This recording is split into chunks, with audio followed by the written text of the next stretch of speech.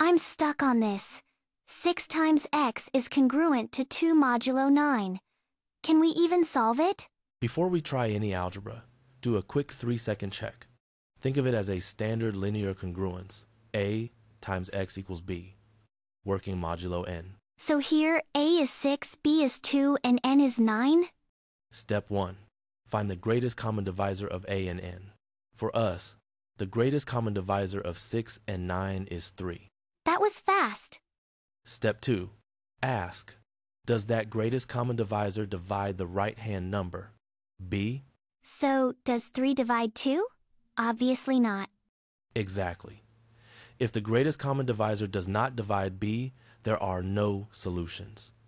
Big red X over the entire equation, you just saved 5 minutes. Wait, that's seriously all? General rule.